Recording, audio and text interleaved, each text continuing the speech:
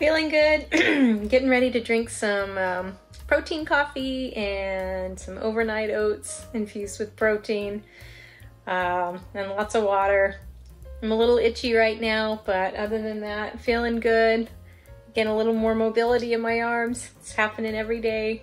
It's amazing. I love that I've made these videos because I can go back and see where I was before the surgery, day of, day after, and I just am brought right back to that moment. And it's like, I can't believe how quickly your body can heal itself. It's pretty amazing.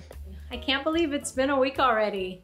I think back to that day and I just remember how sore my throat was after surgery and how hard it was to chew and swallow. That was probably the worst part. None of that happening now.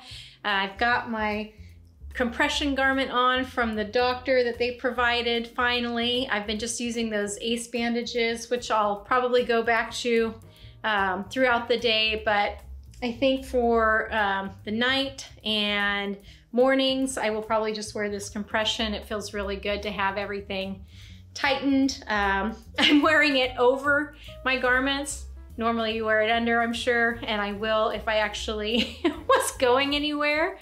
Milestone today, I got out of the apartment. I didn't leave the building, but I got out of the apartment and went and visited my sister and brother upstairs. They live a couple floors up, which is amazing. As you can see, I've got some mobility in my arms. Not feeling any pain, not feeling any tightness. I don't plan on raising my arms up anytime soon. I'm still being very careful about that. Still keeping my arms elevated when I'm in bed.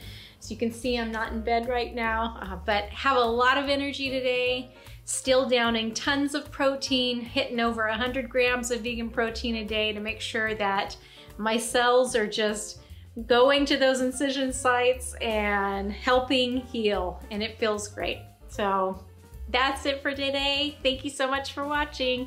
Have a good one.